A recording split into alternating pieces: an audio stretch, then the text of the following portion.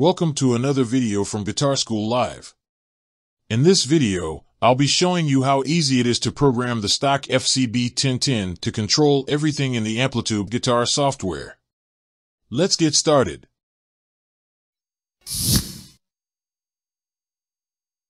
To program the FCB 1010, we'll be using an editor, since it is the easiest way to program the controller. There are many editors that are both free and for purchase. However, the editor I find the easiest to use is the FCB 1010 Manager by Mountain Utilities. You can find a link to this free editor in the description below. Installation is simple, so there is no need to cover it in this video.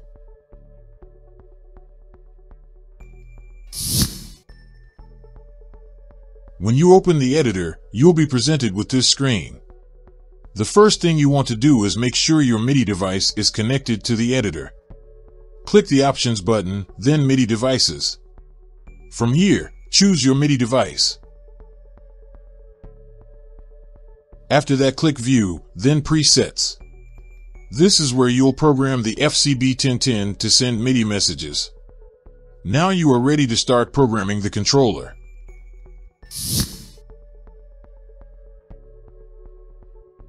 We'll begin by setting up pedals 1 through 5 to send program changes to Amplitube. For this tutorial, when we press pedal 1, it will go to preset 3.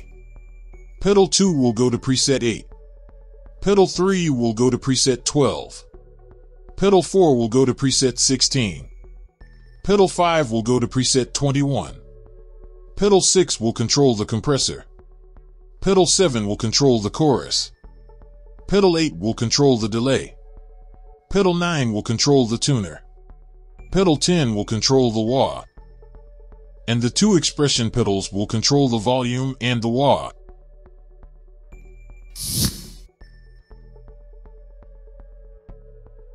Let's begin setting up the editor.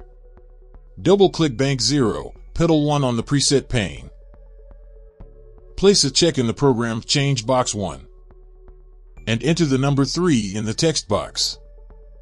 This box is where you enter the number of the preset you want Amplitube to go to when the pedal on the controller is pressed. Next, we'll program pedal 2 to go to preset 8. Double-click Bank 0 Pedal 2 on the preset panel. Place a check in the Program Change box 1. And enter the number 8 in the text box. Now, we'll program pedal 3 to go to preset 12.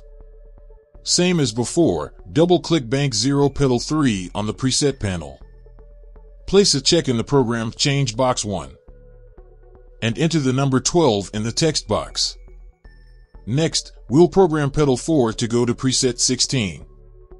Double-click Bank 0 Pedal 4 on the preset panel. Place a check in the Program Change box 1. And enter the number 16 in the text box. Finally, we'll program pedal 5 to go to preset 21. Double-click Bank 0 Pedal 5 on the preset panel.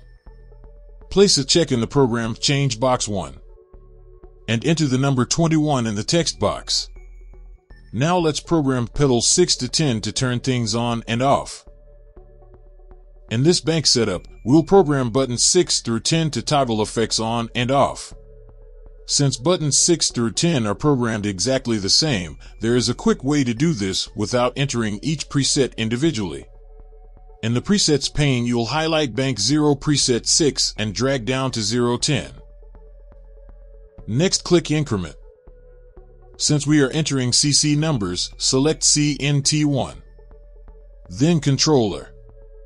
Set the controller number that will be used on the first selected preset to the number 102.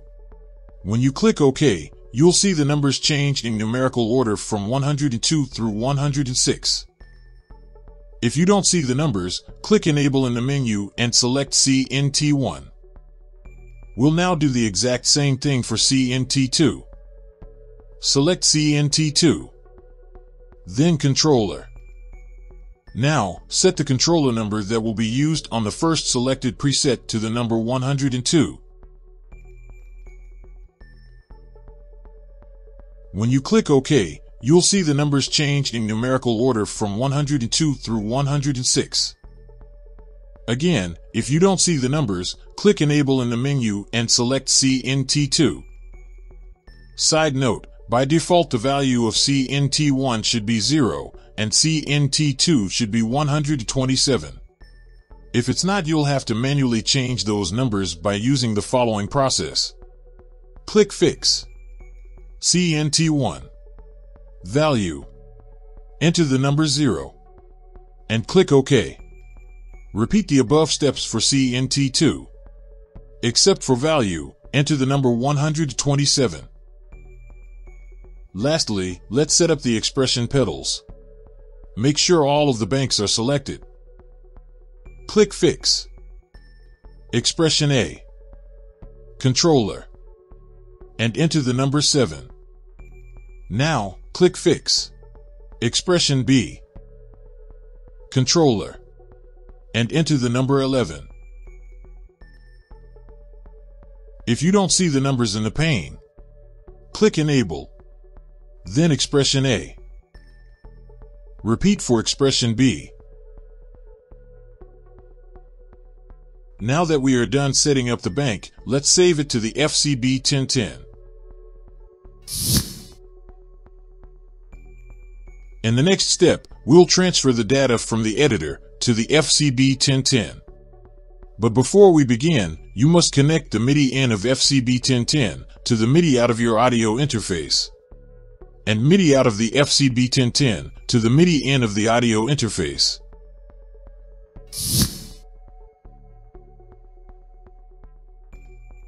Now that we have set up the FCB 1010 in the editor, we need to send the commands from the editor to the controller. In order to transmit the data, we must set up the FCB 1010 to receive it. This is done in 3 easy steps. First, turn the unit off, then hold the down button and turn it back on. Continue holding the down button until the green light on direct select is lit and then release. Next, press the down pedal once to select config. Finally, press the number 7 button to activate the receive mode. Now, you can click the green Send Data to the FCB 1010 button on the editor. You'll get a pop-up notification instructing you to do the 3 steps we just did. Simply click the OK button, and the data will be sent to the controller. The last thing that needs to be done is to save it to the controller. If you do not do this step, the controller will not work. Simply hold the down button until the countdown finishes and the green light goes out. Now your FCB 1010 is ready. Let's use it to control Amplitube.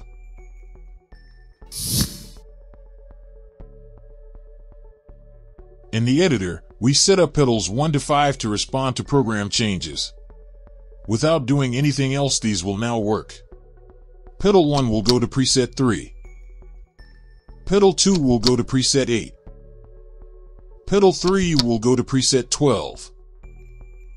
Pedal 4 will go to preset 16.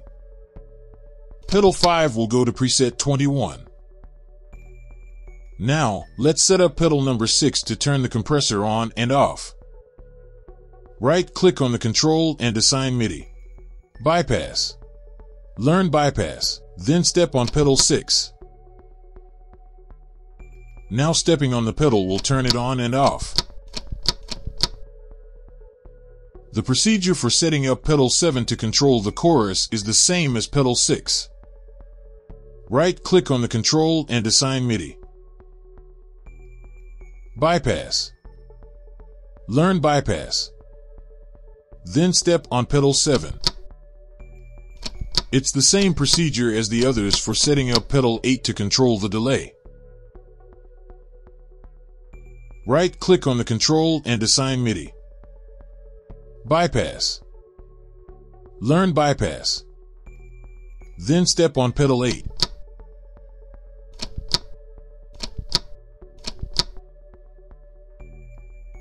Let's use pedal 9 to call up the tuner. First, click the settings menu on the top right corner. Then click the Control tab. Next, click the Control Change button. Here you'll see a list with global controls. Select Tuner. Click the Learn button. Step on pedal number 9. Now Amplitube is set to activate the tuner when pedal 9 is selected. Before we set up pedal number 10, let's first set up the volume and wah pedals. Right-click on the control and assign Midi. Volume. Learn volume. Then step on the left expression and move it up and down. Now the volume pedal will move when the left expression pedal is stepped on. Let's do the same thing for the wah pedal. Right-click on the control and assign Midi. Wah. Learn wah. Then step on the right expression and move it up and down. Now the wah pedal will move when the right expression pedal is stepped on. Finally, let's set up button 10 to turn the wah power on and off.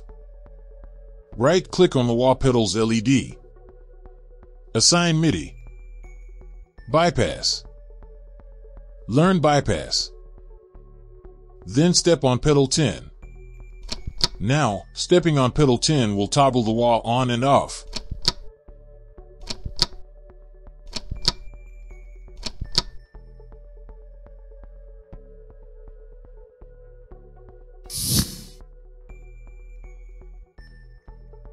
Well, there you have it. I hope you enjoyed discovering how easy it is to program the Stock FCB 1010 to Control Amplitube 5. Before we end, if you would like to see more videos like this, hit like, then click the subscribe button and ring the bell so you will be notified when new content is released. From all of us at Guitar School Live, we would like to thank you for watching.